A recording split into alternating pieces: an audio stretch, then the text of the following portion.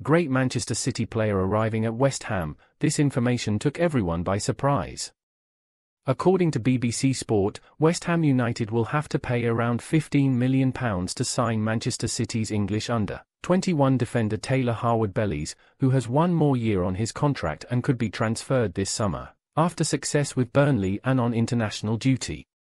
Like to always receive daily news about West Ham United, so you need to subscribe to our channel and activate the notification bell. By doing this you will not miss any news. And leave your like in this video to show YouTube that you like this type of content. Although the asking price is now around £15 million, several Premier League clubs, including Fulham, are interested in the player. Harwood-Bellis captained England's under-21 side to the European Championship after beating Spain on Saturday, the 8th of July, and his profile as a young leader could be a boost for City to cash in on their player with a remaining year of contract.